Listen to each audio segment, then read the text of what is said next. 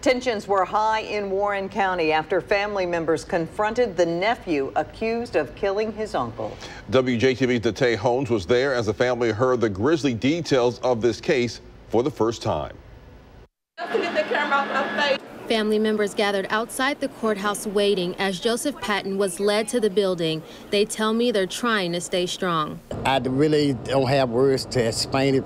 The only thing I want to know is why my nephew did it. And I haven't asked him why, but that's the only thing I want to know is why he take my only brother.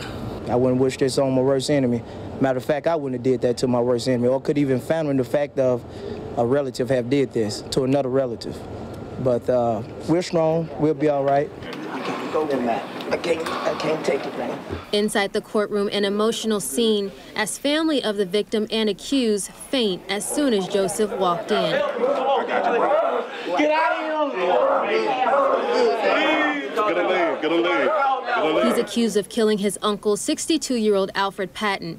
Investigators on the stand say they found the victim at his home with an axe in his throat. This is probably one of the most brutal homicide scenes that I've seen, and the family is obviously devastated.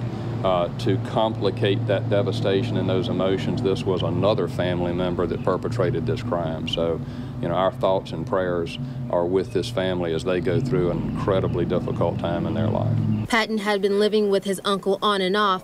Investigators say he tried to take out a life insurance policy on his uncle and found papers with Patton's handwriting that prove it. Another key piece of evidence, surveillance video not being released at this time, that investigators say shows Patton buying an axe from the Home Depot. Natay Holmes, WJTV. Investigators say that they also found a bottle of bleach bought from the Dollar General and a to-do list of cleanup materials that included bleach, trash bags, and towels. Joseph Patton is being held without bond on first-degree murder charges.